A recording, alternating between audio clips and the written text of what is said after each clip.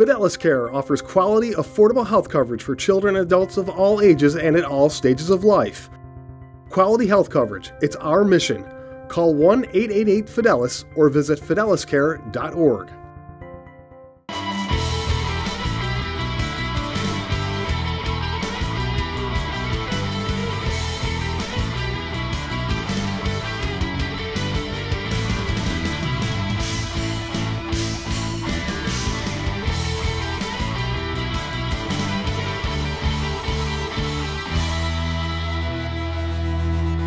Hello everybody and welcome to the Fidelis Care College Sports Beat. I'm Dave Yates.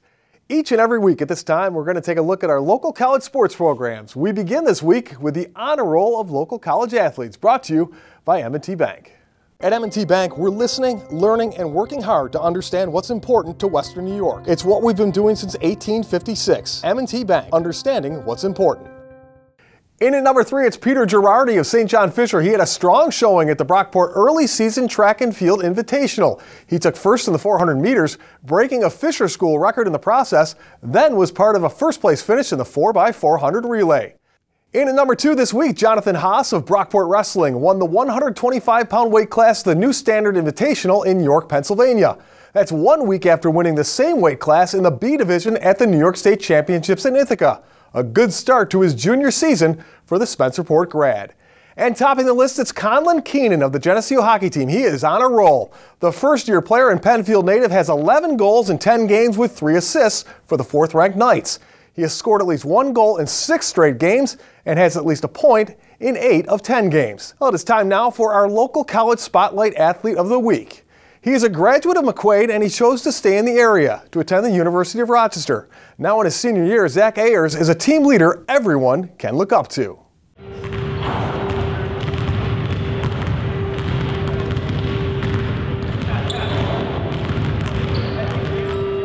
When you're as big as Zack Ayers, a lot of people, including yourself, expect big things from you on the basketball court. The 6'10" senior out of McQuaid has been a contributor for the Yellow Jackets his first 3 seasons, but heading into his final year, he knew he wanted to step it up. I knew coming into this year that I needed to step into more of a leadership role, try and get the guys on the same page, make sure that we all knew what we were capable of and how talented we really were. So that's been something that I've been working on day in and day out, and just trying to lead more by example than anything else. And I also knew that we lost some key guys last year, scorers, so I knew that in that field, that's somewhere that I knew I could step up. So I've been trying to do that with our past couple games, especially when we have size advantages like we have, especially this past weekend. So I think for me, it's more just taking the shots that's right for our team, and I think this year more than in the past, those shots have just happened to come from me than other people. He's been more of a perimeter player who uses his length, and I think he's kind of really just evolved into a more well-rounded player and really goes inside out for us this year. And you know, his impact on the court is huge, you know, on both sides. Just with his size and his presence, you know, he really allows us to take some chances on the defensive end, and offensively he's a good player to play through because he's very unselfish and team first, and at 6'10" he's a very good passer. His contributions on the court aren't always going to show up on the stat sheet. He's taken more of a leadership role, not something that every player is willing to do, but one that Zack is very comfortable with. Sort of just being a senior for me is a natural leadership position. Stepping into senior year, it was just something that was expected, you know.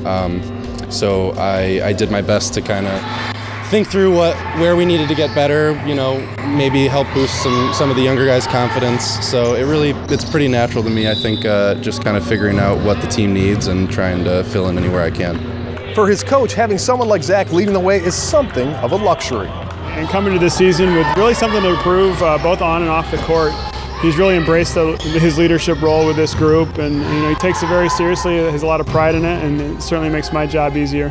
Zack's senior season has got off to about as good a start as you could hope for. The Jackets recently cracked the top 25 in the nation, and Zack came 1 missed shot away from setting a school record for best shooting percentage in a game, going 10 for 11 from the field. He's thrilled with the way things have started, but not totally surprised. Played with a lot of really good guys, really great players through the years. This team this past year and this year have both been really tight-knit groups of guys.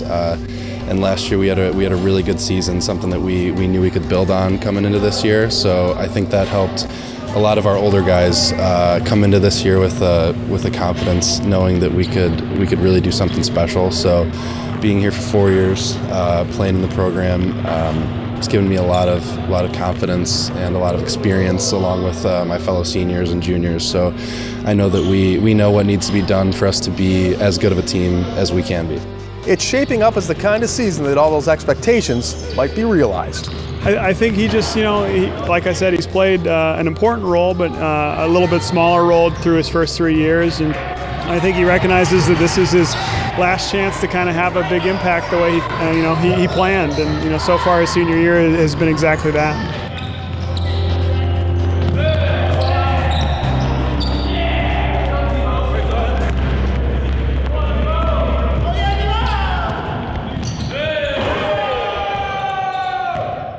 When we return, JC DeLass welcomes RIT Volleyball's Jim Lodes into the Coach's Corner. And later on, Kim Burnson has our Scholar Athlete, brought to you by Dave. We've got that and more when the Fidelis Care College Sports Beat returns. As we head to break, here's a look at the Nazareth Athletes of the Week, brought to you by Nazareth College.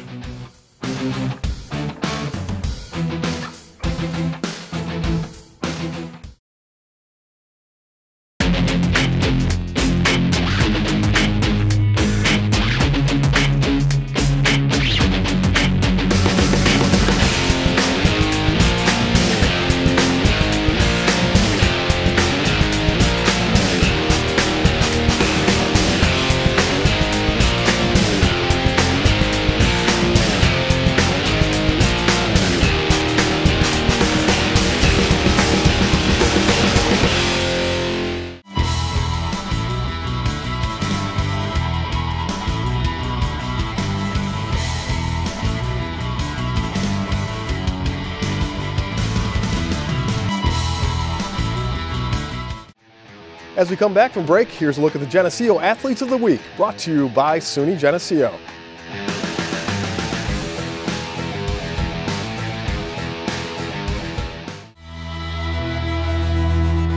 Welcome back. Thanks once again for joining us on the Fidelis Care College Sports Beat. I'm Dave Yates. Each and every week at this time, JC DeLass from WYSL Radio is going to help us get to know an area coach better with the Fidelis Care Coach's Corner. The Fidelis Care Coach's Corner is presented by Fidelis Care, quality health coverage. It's our mission. This is JC DeLass with this week's Fidelis Care Coach's Corner, and our guest this week is Jim Lodes. He's the head women's volleyball coach at the Rochester Institute of Technology. Coach, you're the all-time leader in volleyball victories here at RIT. What would you say has been the secret to your success here?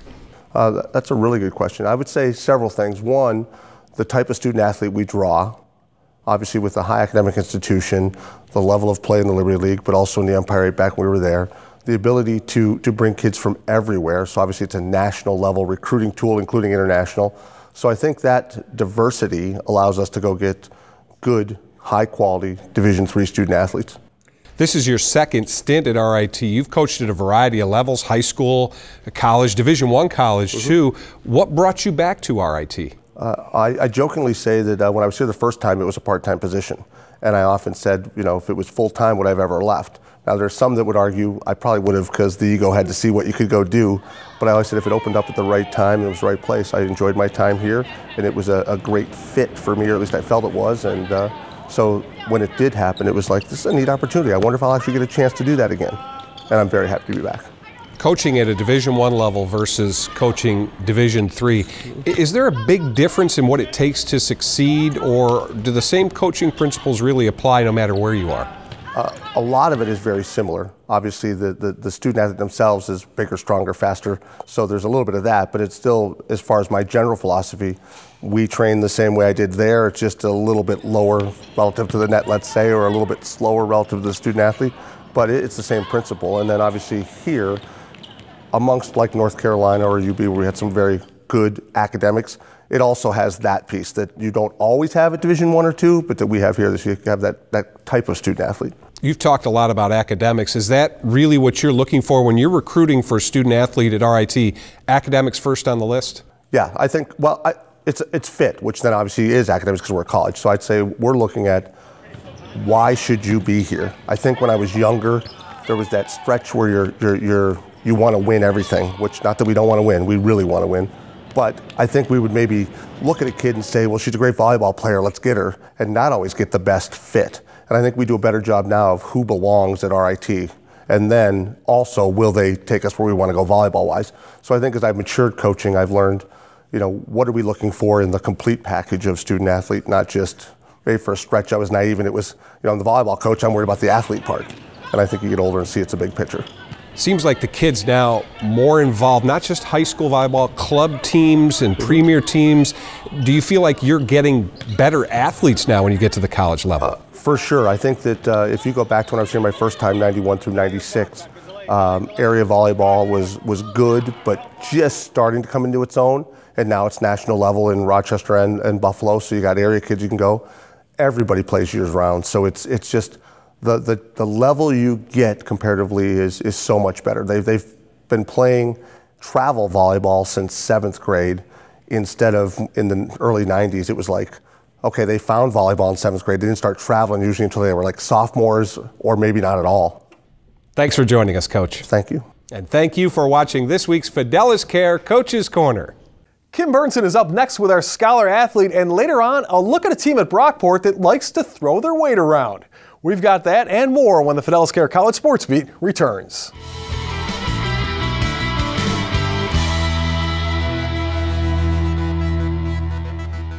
Before we go to break, here's a look at the RIT Athletes of the Week, brought to you by the Rochester Institute of Technology.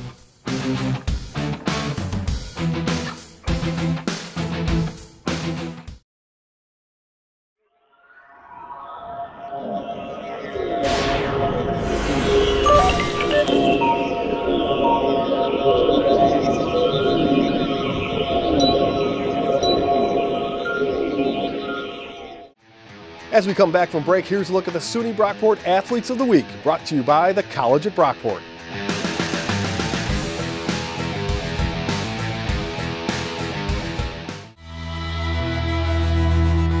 Hello everyone, and welcome back to the Fidelis Care College Sports Beat. I'm Kim Burnson. It's time now for our Scholar Athlete, brought to you by Dave Digital Audio Visual Environments. Where can you go to get expert advice and installation on TVs, sound systems, and automation for your home, car, or business? Come see Dave, Digital Audio Visual Environments. Come see Dave.com. This week, our Scholar Athlete is Nazareth senior Michaela Souls.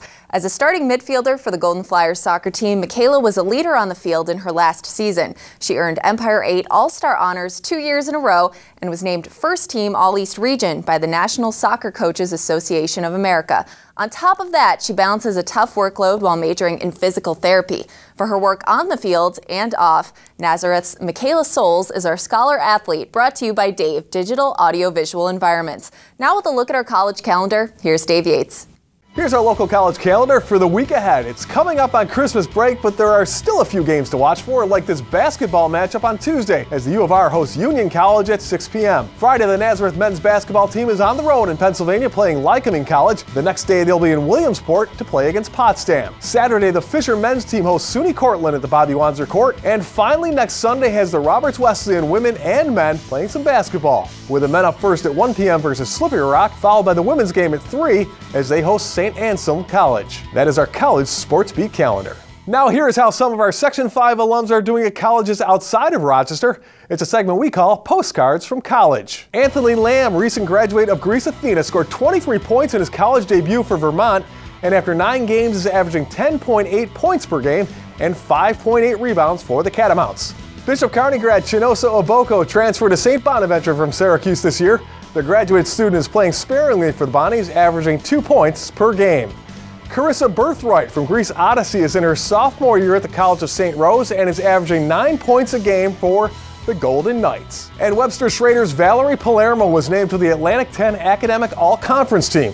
The cross-country star at Duquesne finished in 3rd place at the Atlantic 10 Championships in this, her senior year. And those are our Postcards from College. Coming up next, it's our honor roll of teams, and later on, the Golden Eagles showcase their strength at the Brockport Early Season Invitational. We'll explain what that's all about and have more when the Fidelis Care College Sports Beat returns.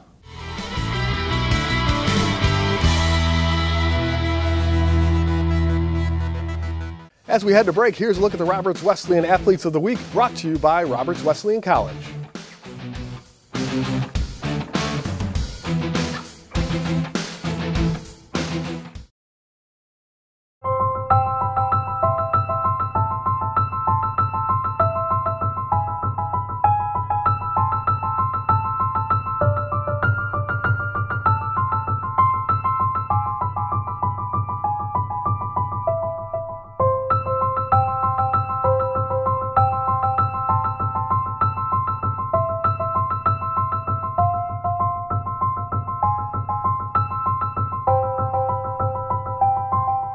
As we come back from break, here's a look at the St. John Fisher Athletes of the Week, brought to you by St. John Fisher College.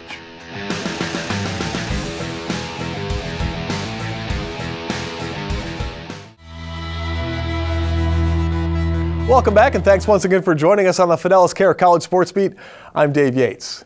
Here is our honor roll of local college teams. We're going to start off at number 3. It's the U of R men's basketball squad. Seen earlier this episode, they are now 8-0 after beating Fisher and Nazareth in the Mark's Pizzeria Crosstown Shootout. Senior Mac Montague was named tournament MVP, and Zack Ayers had 2 key baskets late in the win versus Naz. At number 2, it's Geneseo women's basketball. They're 6-0 on the year after a 48-40 win over Oneonta. They were led by seniors Bridget Ryan and Katie Durand, who both scored 12. And topping the list, the University of Rochester women's swimming and diving. They won their 8th straight Liberty League championship. Danielle New was named Diver of the Year. Monica Jackson is the Liberty League Rookie of the Year. And U of R was honored with the Coaching Staff of the Year as well. And now it's time for our Spotlight Team of the Week. The shot put, the weight throw, 2 track and field events unlike the rest. And at the college at Brockport, a chance for a group of women to come together as a team.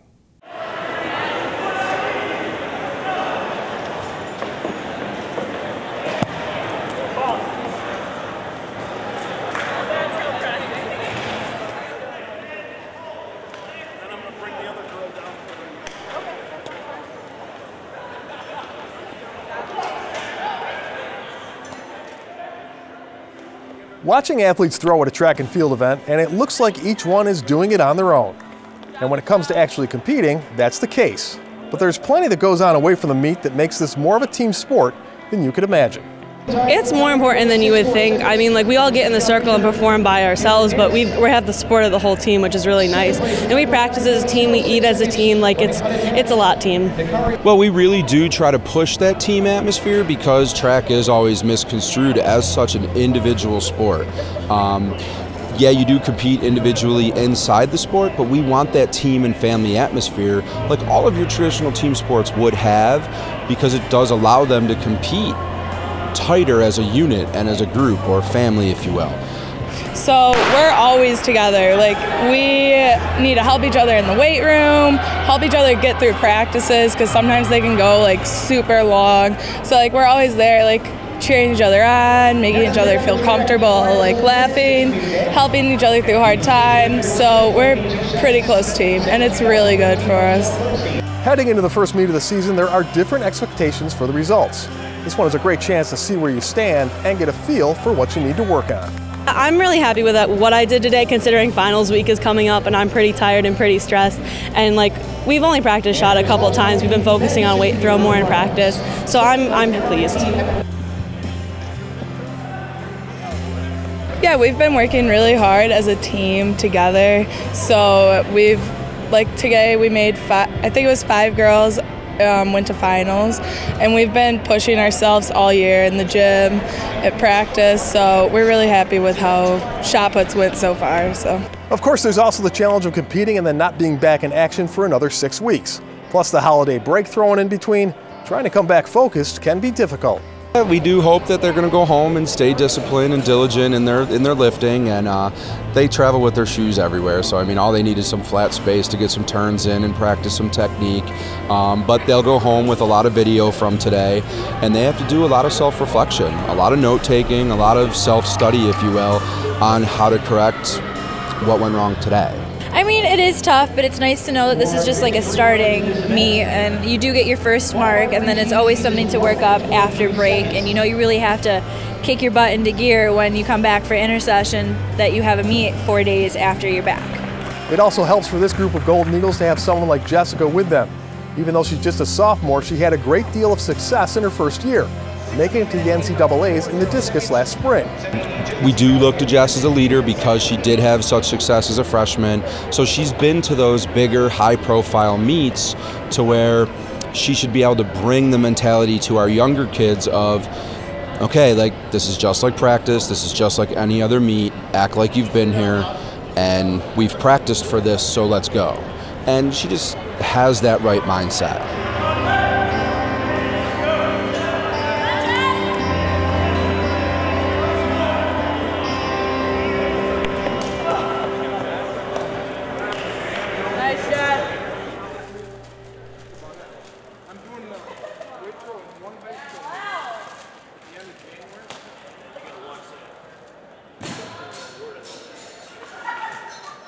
Well, thanks everybody for watching. And a special thanks to our sponsors, including Fidelis Care, for making the College Sports Beat possible. We'll see you back here next week.